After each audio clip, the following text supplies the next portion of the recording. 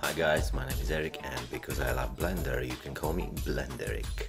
In this short video, I don't know if it's gonna be short, I'm going to show you how to create basic fly-through animation in Blender. Okay, at the end of this video you will see the final render, but please do not comment on quality of textures, lighting and so, because this is for demonstration purposes only. Okay, so let's get started. To create our path we need a path, so press Shift A and add curve path. If you press tab and go to edit mode, you will see the arrows, which is these are showing you the direction of the path, so make sure you will position them correctly. So just select one of them and press G to bring it somewhere inside. Get another one here. It all depends what kind of path you want to create. So yeah, maybe select all of them by pressing A and bring it by the eye level. Alright, 7. Go to the top view and we can start with shaping the path already. So I want my camera to enter the room and then go this way. Now with the last one selected, just press E to extrude and continue.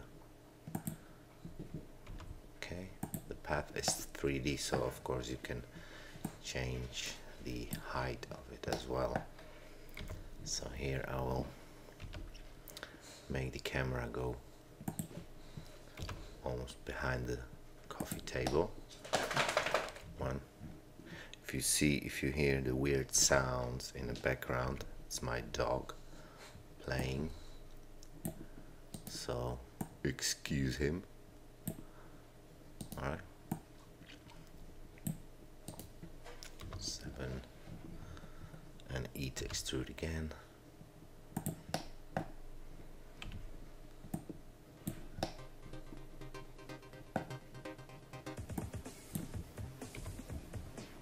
And just carry on.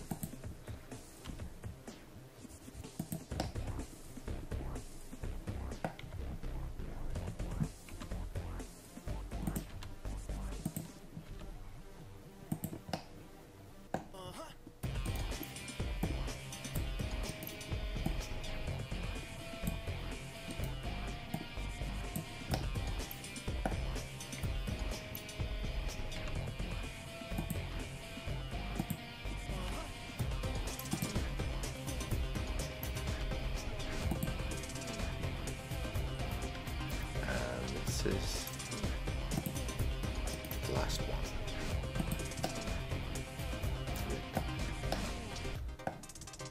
Tap out of edit mode. So this is the basic path for our camera.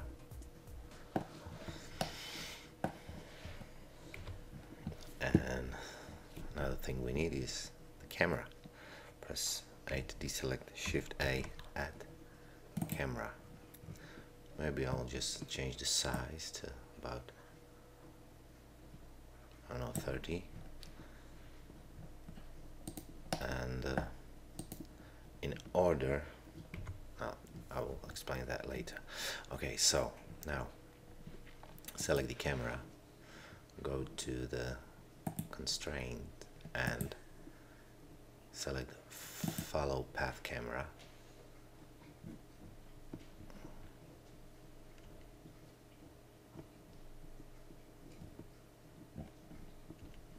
As a target, select the nerves path, right? Grab the camera and bring it to the starting point.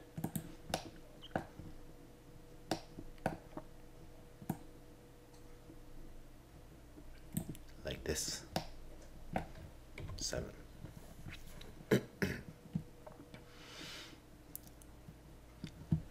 As as you can see, I've changed the length of my animation from default 250 to 500 frames, which is gonna give me 20 seconds of animation, which is decent for this type of, still quite short, but enough for this, I think.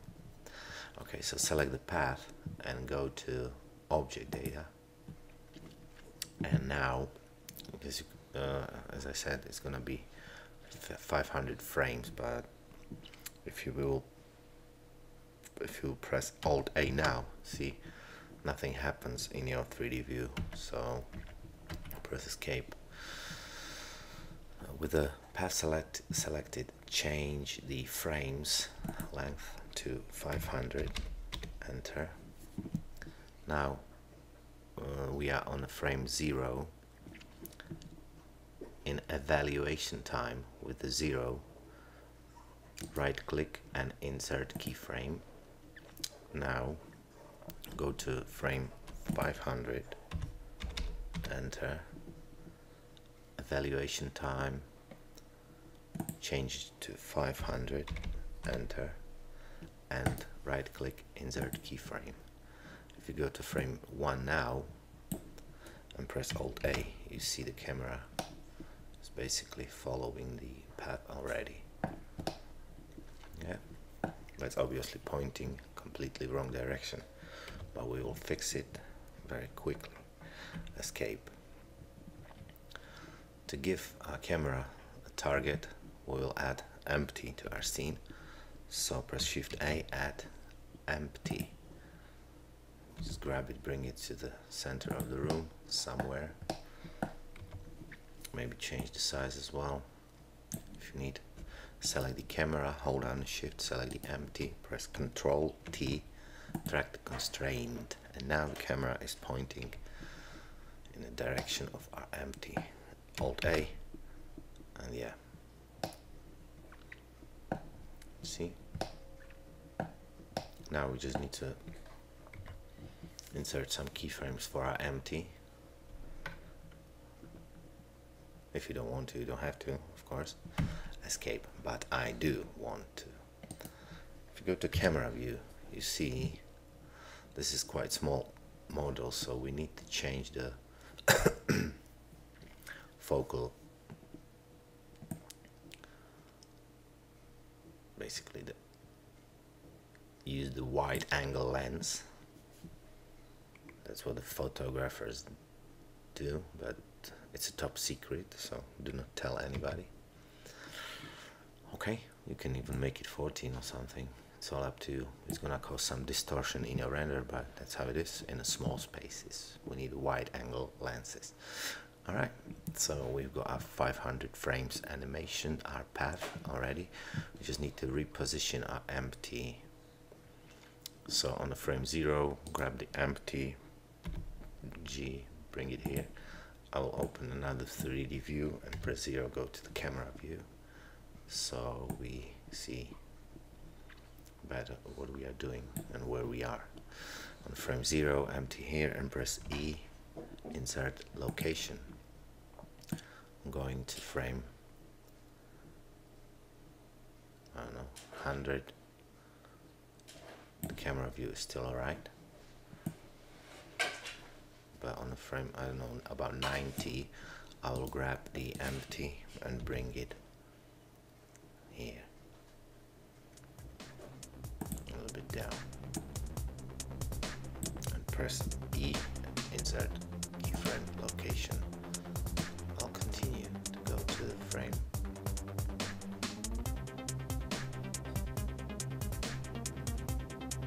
.172. Grab our empty and bring it here, and insert the keyframe. Go to the frame 220. Grab empty, bring it maybe further down, insert the keyframe, and just carry on. Go to frame 260 to 280. Grab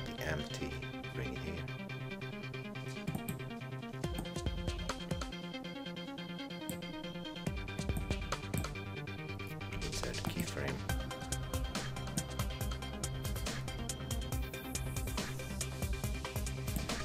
Here, grab the empty.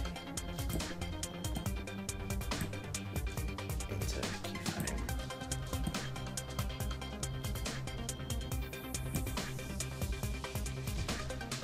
Again. E to insert keyframe and go to the frame. 499. Grab and bring it here. Insert the keyframe. So go to the frame 0, and here you can watch the animation. Alt A. See the cameras going in and following the empty.